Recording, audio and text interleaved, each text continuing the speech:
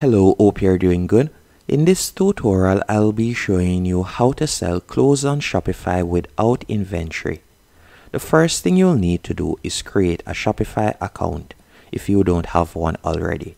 And I'll be leaving a link in the description that you can use to sign up. With Shopify, you'll be able to create an account for completely free. After creating your account, you're going to be redirected to a dashboard just like this. Once on this dashboard, I want you to go over to the left-hand menu option and you're going to select apps. After selecting apps, from here you're going to simply tap right where you see app and sales channel. After you have done that, you're going to tap on Shopify App Store in the top right hand corner. After selecting Shopify App Store, you will be redirected to this page. On this page, if you don't see Printify, as you can see right here, you can search for it by tapping on the search bar right there. But Printify is going to be the app that we'll be using. And Printify is a platform, or basically is a print-on-demand app that will allow you to upload your design, and from there you will be able to add your design onto whichever clothing or whichever item you want, and then they'll deal with the printing and also the distribution and customer service. So we're going to tap on install in the bottom left hand corner.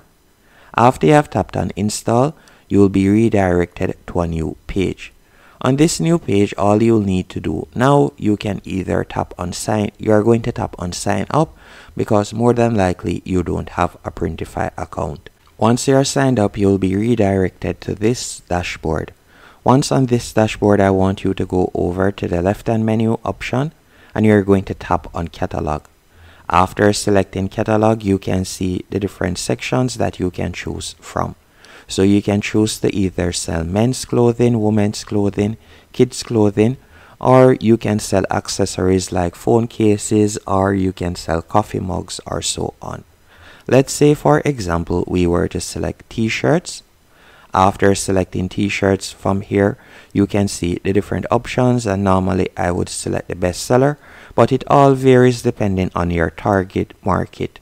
So let's say, for example, we were to select bestseller. After you have done that, you're going to scroll down and you're going to tap on start designing. Once you have tapped on start designing, from here you'll be able to upload your design. To add your design, you'll go over to the top left hand corner and tap on upload. You can also use their AI feature to create an AI image, or you can choose to add text. What I would normally do is go onto canva.com, and canva.com is another platform that you can use for completely free. Once on Canva, I would normally search for t-shirt design.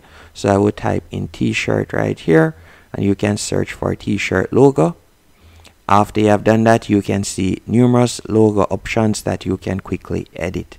So all I would normally do is select one of the free options. Keep in mind that anyone that you see with the crown that says Pro, you would have to be a paid subscriber to use that particular option. So all I would do is select one of the free options, for example this one, then tap on customize this template. And once on this page, I would normally customize it to my liking. So for example, I would change the image by simply going over to the left hand menu option. From here I could type in man, or I could type in coffee, for example. Let me do that. So I'm going to type in coffee right here and select coffee cup. After you have done that, you can tap on graphics, and from there you can see numerous coffee cup options that you can use. And let's say, for example, I were to remove that image and I'm going to be adding this image right here. So I'll simply drag and place the image, then I'll cut down on the size of the image and you can see it right there. Now after you have made some changes, you're going to tap on share in the top right hand corner, then tap on download. Once you have downloaded your new t-shirt logo, you're going to go back into Printify and you're going to tap on upload in the top left hand corner, then select my device and you're going to add your design. After you have added your design, as you can see right there, you're going to go over to the right hand menu option, and from here you're going to tap on save product. After selecting save product, you can choose the mockup images that you would like to use. So for example, I'm going to be using these mockup images. So you can see them right there. Then you can scroll down, you could edit the title, and you can also edit the description, and you can choose if you would like to add a size table. Once everything is to your liking, you're going to tap on publish in the bottom right hand corner. Now that we have tapped on publish, if it is a case that you would like to further edit your branding for your store, you can tap on branding. And you can also see right here where you can insert packages. You can insert something in the package to make it customizable or stand out. You can also choose to add neck labels and so on. You're finished now. All you'll need to do is go onto your store, and from there you'll be able to see the item on your Shopify store, and you can start selling and start making some money. Hope you found this tutorial helpful and informative. If you did, be sure to hit the like button and subscribe.